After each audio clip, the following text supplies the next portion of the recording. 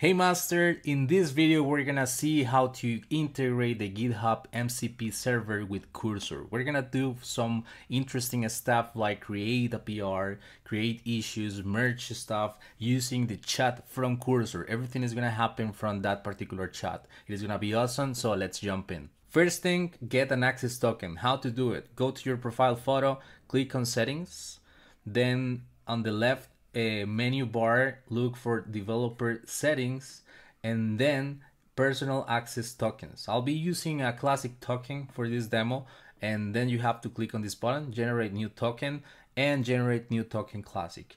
Then you're gonna need to authenticate yourself, provide like permissions for your token. I provided every single permission for that token. I copied it and I pasted it in a safe place.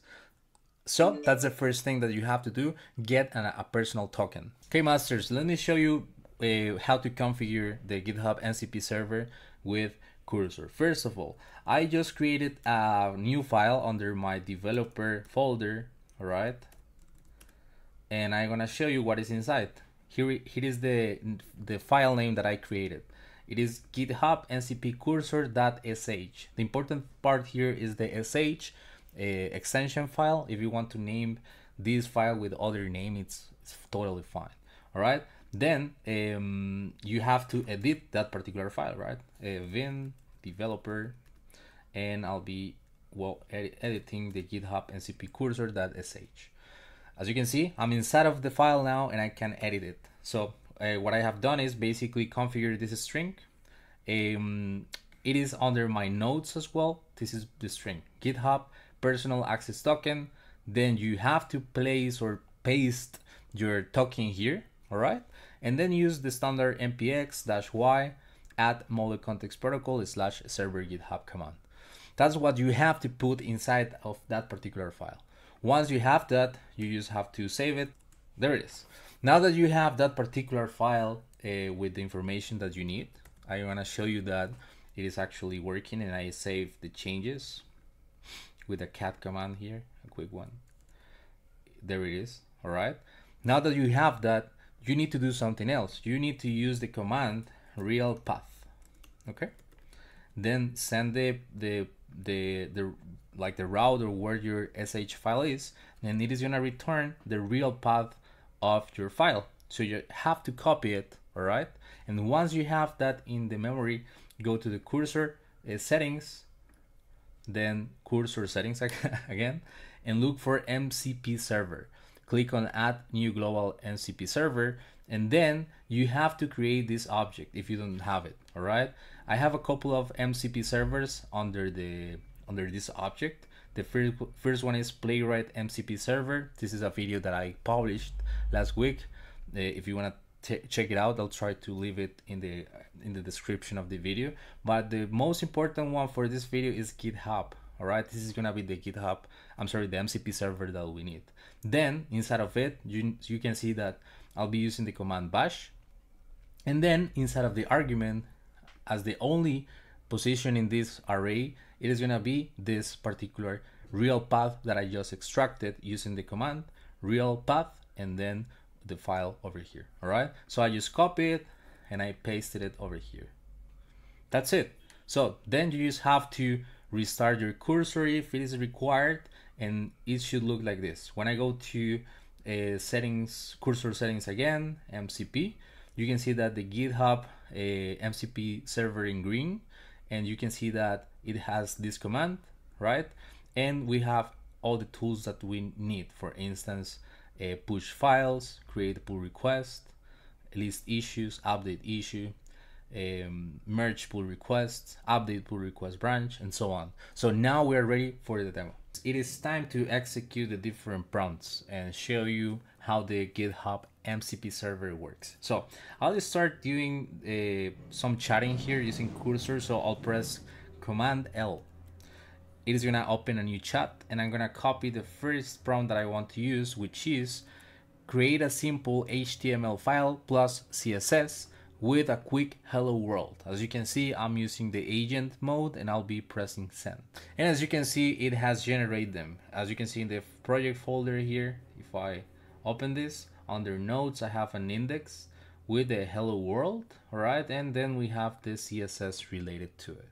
You can see that the hello world is between an h1 tag, so it is awesome. So I will accept all the changes. Use the GitHub MCP server to create a new PR under the current repository automatically. So I'll press enter and it should start the process of committing, pushing the changes, and create a new pull request. So as you can see, it is using the create branch function from the GitHub MCP server. All right, then it is using push files, which is another action, and then it is creating the pull request. As you can see, this is the action, create pull request, and here you can see the information that it is sending: the owner, repository, title, body, head, and base.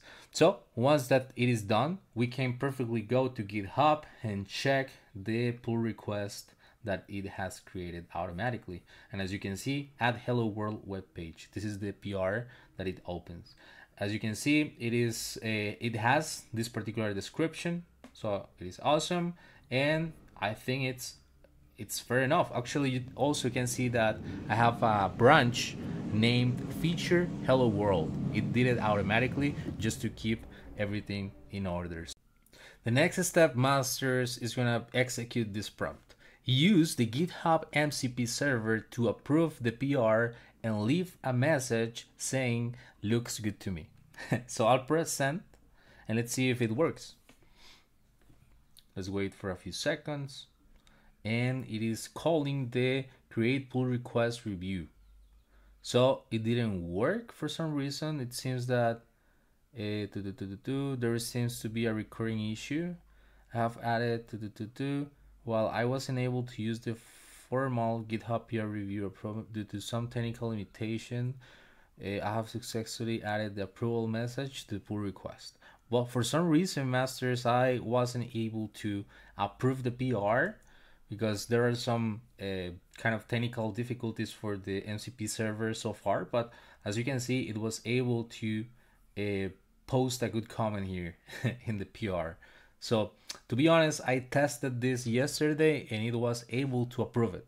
So probably this is a temporal issue and hopefully it's gonna be solved pretty soon. Probably something from my side as well, I'm not sure, but yeah, that was this particular prompt and the result. Let's continue with the next one.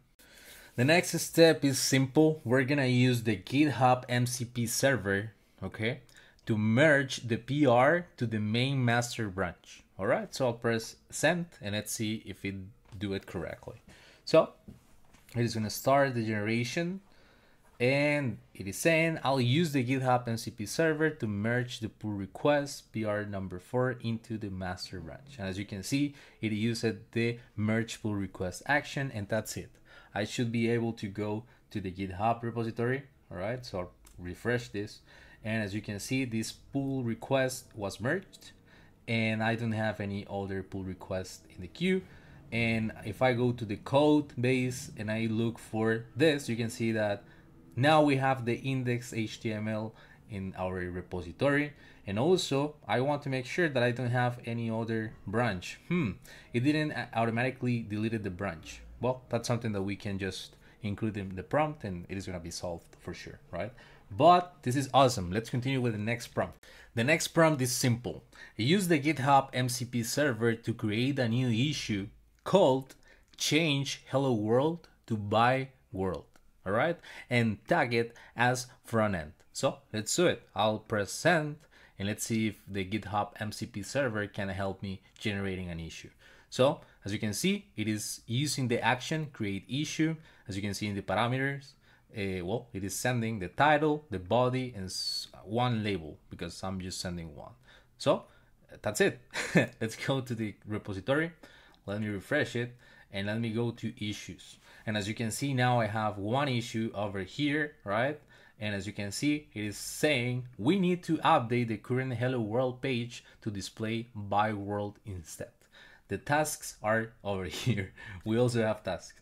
1. Change the text in the HTML file from hello world to by world.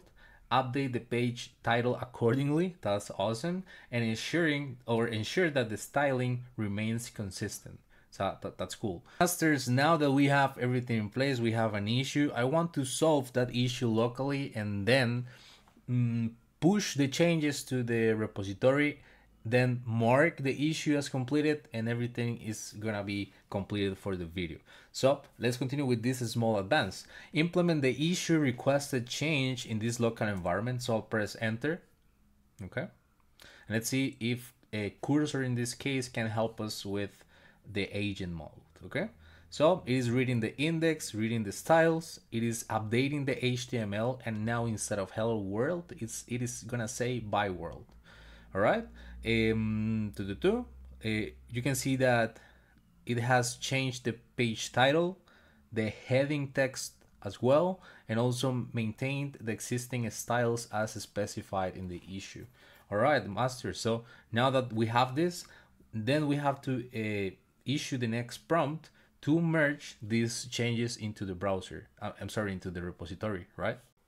So let's use the prompt. Use the GitHub MCP server to merge the latest change in my local environment to master. So let's do it. I'll press send. I am not caring about the PRs and all this stuff because I just show you that it is working fine. And as you can see, masters, it is creating a branch. It is pushing the updated index change to the new branch. All right. It is using push files, as you can see over here. Now it is creating a pull request to merge these changes. It is doing automatically as a good practice. And then it is merging the pull request into the main branch. So masters, if I go to the repository, all right, so I'll refresh this. Well, you can see that this issue is closed. All right. You can see that this issue is closed and it is related to this particular PR. All right, implementing the changes requested in issue 5, and all right, it is closed automatically. So I think it's practically done, right? I'll go to the code part of this repository, and as you can see in the index.html, now it is saying by world in the title and in the h1. If I look for the branches are there. It is just a matter of a good prompt there, just to make sure that everything is clean. But you can see that the issues are now closed. Actually, the one issue that we created is closed, and we don't have any pull request. So this is awesome. I think I don't need to run the last prompt. It was about close the issue, right? And put a comment there saying ready for QA, right? That is the demo for today, masters. Thank you for watching until the end. And if you enjoy it, please subscribe to this channel. It is gonna be a lot of support for me. I really appreciate it. And I hope that you can watch new videos soon about software testing and tools like this that could ease our lives.